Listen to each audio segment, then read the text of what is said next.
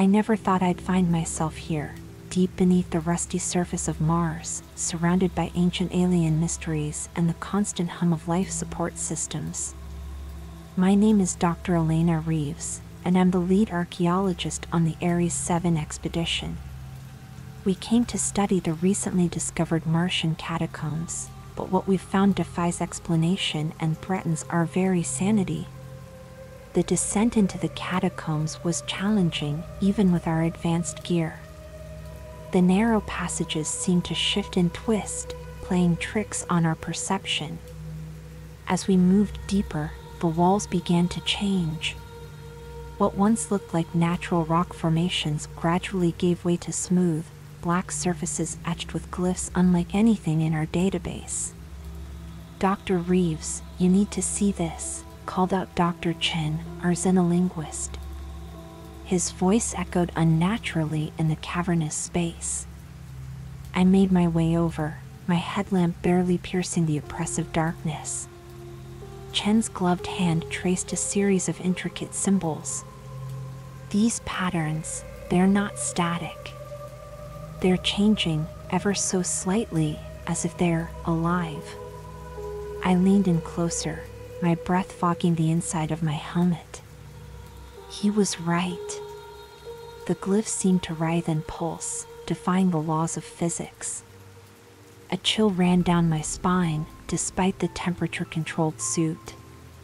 "Log everything," I ordered, trying to keep my voice steady. "We need to document every detail." As days passed, we pushed further into the labyrinth. The catacombs seemed endless, a maze of interconnected chambers and tunnels that defied our mapping systems. Strange artifacts littered our path, objects that seemed to absorb light, geometries that hurt to look at directly, and worst of all, the whispers. It started as a low hum, barely perceptible through our suits.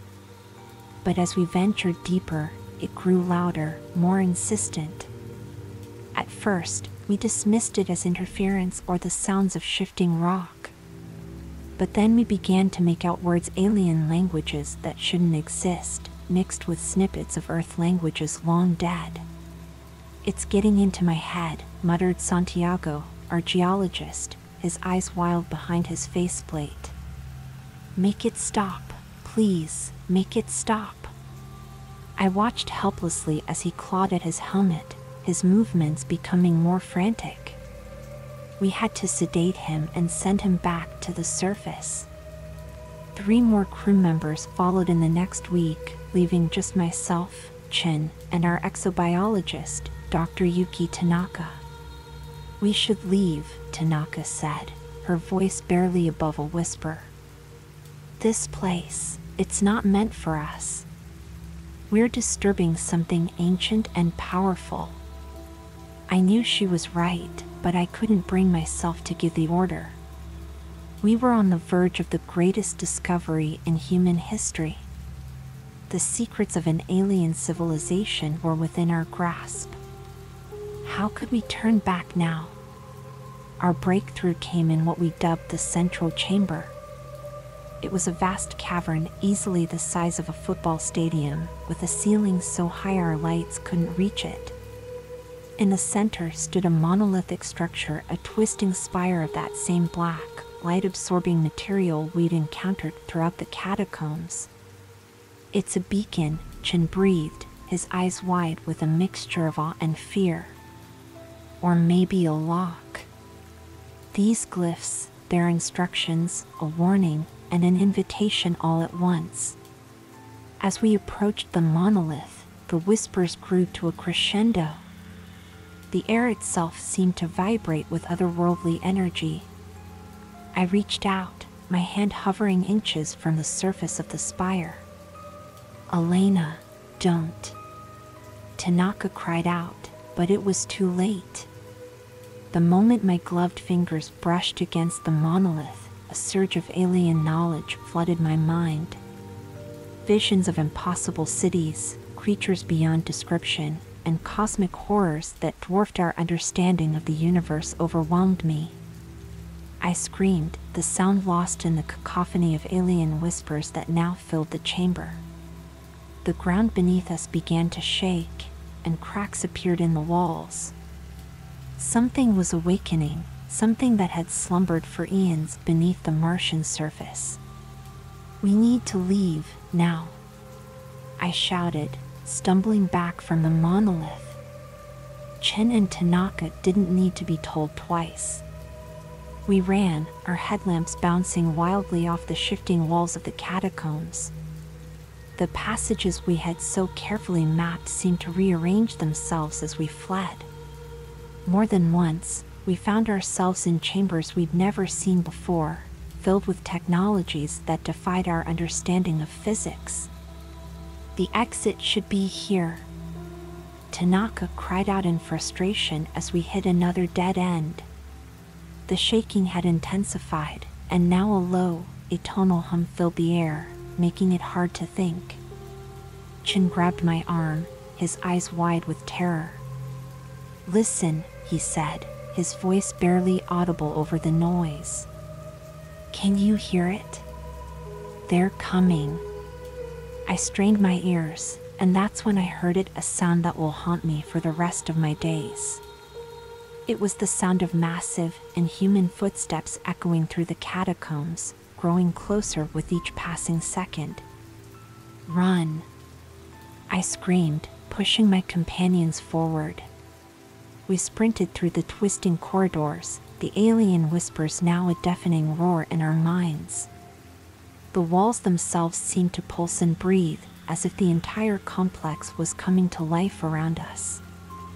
As we rounded a corner, I caught a glimpse of something moving in the shadows behind us.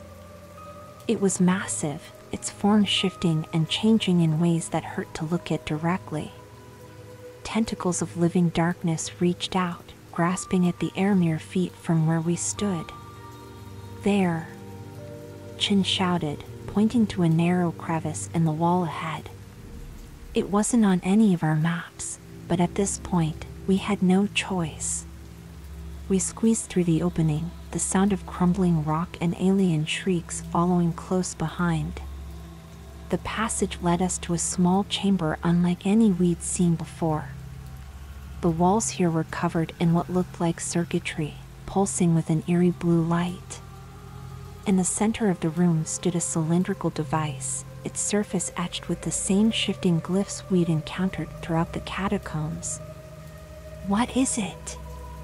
Tanaka asked, her voice trembling. Before I could answer, the device sprang to life. A holographic display filled the air around us, showing images of Mars, but not the Mars we knew. We saw oceans, sprawling cities, and creatures that defied description walking its surface. "It's a historical record," Chin whispered in awe. "The history of Mars before whatever happened to make it what it is now." The images shifted, showing a great cataclysm, wars fought with weapons beyond our comprehension, the planet's surface boiling away, and the survivors retreating deep underground. The final image showed the catacombs being sealed, with a warning that chilled me to the bone.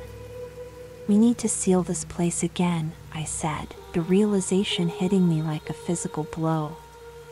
"We've awakened something that was meant to stay buried." As if in response to my words, the chamber began to shake violently. The holographic display flickered and died, plunging us into darkness broken only by our headlamps and the pulsing circuitry on the walls. "How?" Tanaka cried out, panic evident in her voice. "We don't even know how to get out of here."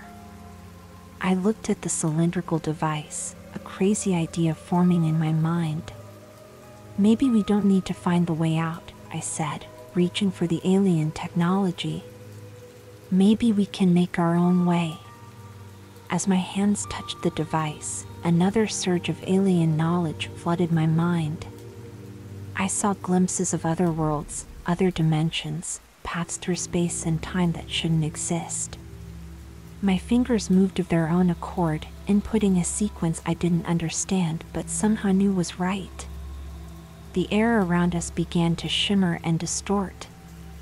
The walls of the chamber seemed to melt away, replaced by a swirling vortex of colors and shapes that defied description. "What's happening?" Chin shouted over the din. I grabbed their hands, pulling them close. "I don't know," I admitted, "but it's our only chance. Whatever happens, we stay together." As the vortex enveloped us, I caught one last glimpse of the chamber. A massive, tentacled form was squeezing through the narrow entrance, its countless eyes fixed on us with alien hunger. Then everything went white, and I felt myself falling through impossible space. I don't know where we'll end up, or what horrors we've unleashed upon the universe. All I know is that our journey into the Martian catacombs was just the beginning. Whatever happens next, one thing is certain: the secrets we uncovered on Mars were never meant for human eyes, and the price of our curiosity may be higher than we could ever have imagined. The blinding white light faded, and I found myself gasping for air, my suit's alarms blaring in my ears.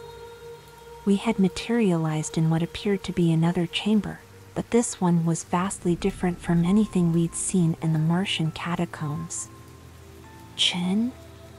Tanaka?" I called out, my voice shaky.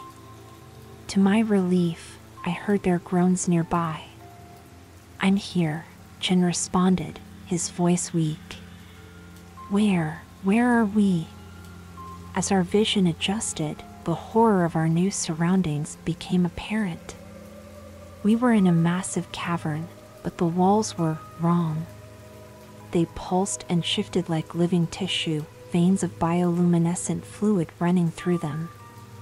The air was thick and humid, completely unlike the dry Martian atmosphere we'd left behind.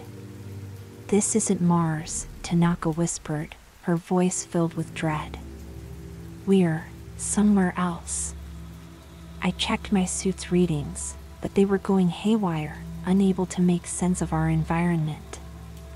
The gravity felt slightly stronger than Mars, but not as heavy as Earth.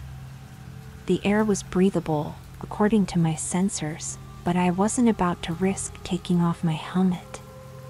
We stood up on shaky legs, our headlamps illuminating the bizarre landscape around us. In the distance, I could see what looked like structures, towering spires that twisted and bent in ways that hurt to look at directly. "We need to find a way back," I said, trying to keep my voice steady. "There has to be another device like the one that brought us here." As we started to move, I noticed something that made my blood run cold. Our footsteps left glowing imprints on the fleshy ground, and those imprints were slowly moving, following us. "Don't look back," I hissed to the others. "Just keep moving." We made our way towards the alien cityscape, each step filling me with growing dread. The whispers that had plagued us in the Martian catacombs were back, but they were different now, clearer, more insistent. I could almost understand them, and that terrified me more than anything. As we got closer to the structures, we saw movement.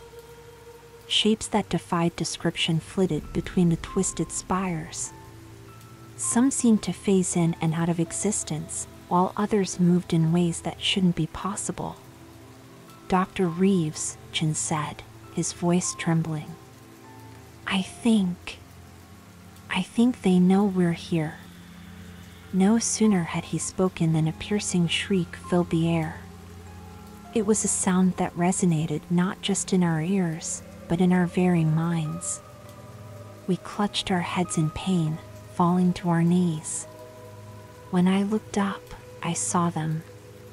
Creatures that my mind couldn't fully process, their forms shifting and changing as I tried to focus on them. They had too many limbs, too many eyes, and moved with a fluidity that was both beautiful and terrifying. "Run!" I screamed, scrambling to my feet. We bolted towards the nearest structure, hoping to find some kind of shelter. As we ran, the ground beneath us began to undulate, as if trying to trip us up. Tendrils of living matter reached out from the walls, grasping at our suits. I could hear Tanaka sobbing in terror as we narrowly dodged the alien appendages. We reached the base of one of the twisted spires and found an opening. Without hesitation, we dove inside. The interior was no less alien than the outside, with corridors that seemed to shift and change as we moved through them.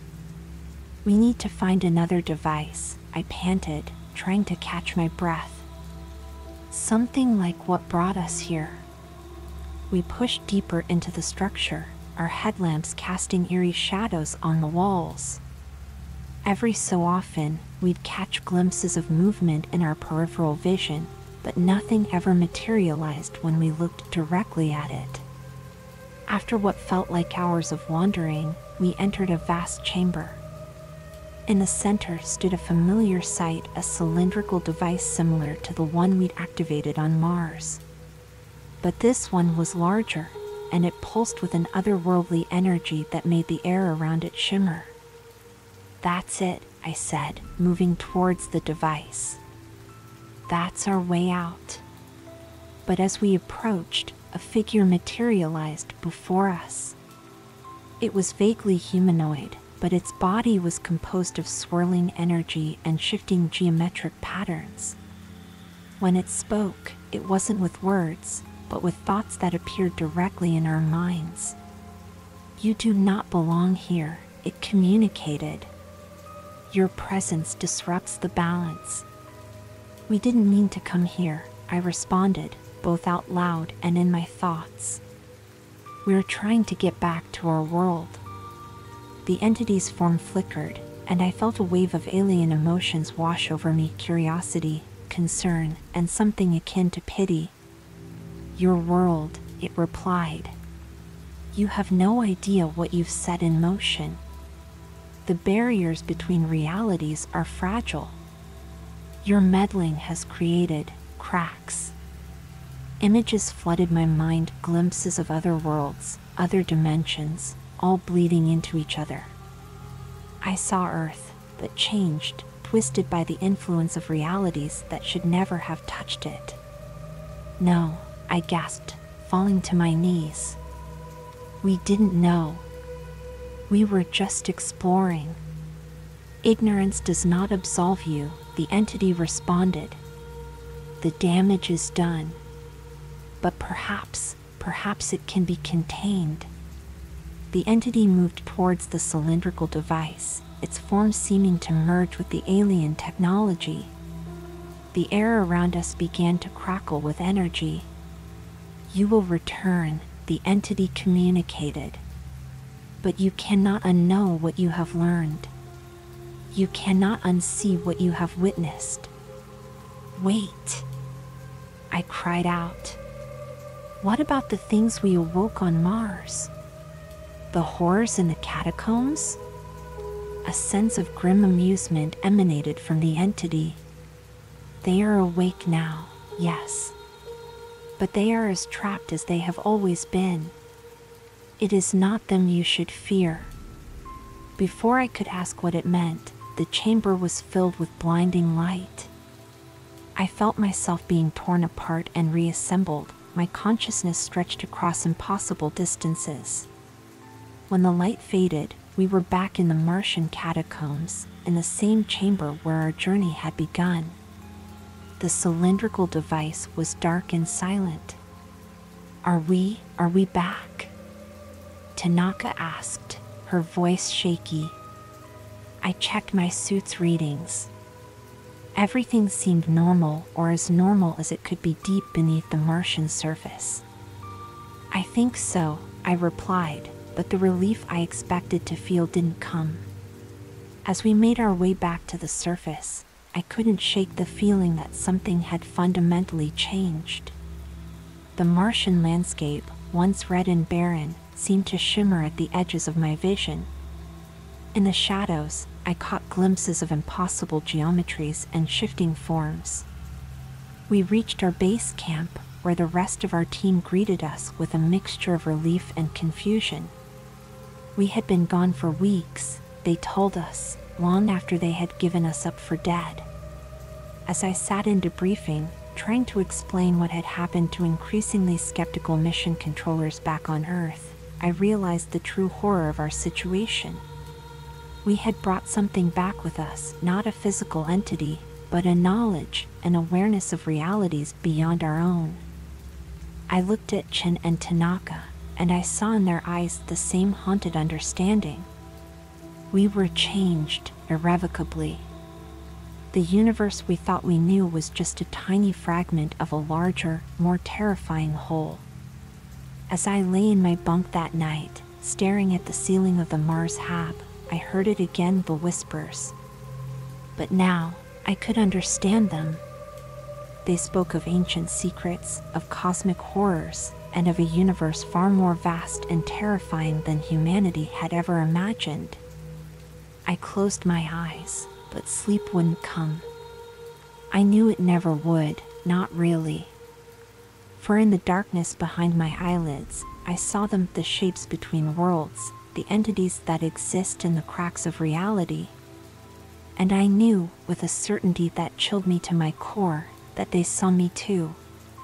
Our expedition into the Martian catacombs was over, but a new, more terrifying journey had just begun. We had opened a door that could never truly be closed, and the horrors we had glimpsed were now a part of us. As I lay there, listening to the howling Martian wind outside, I wondered how long it would be before the rest of humanity realized the true cost of our discovery. The Martian catacombs had changed us, marked us. And as I drifted into a fitful, nightmare-plagued sleep, I couldn't help but wonder what would happen when we brought those changes back to Earth.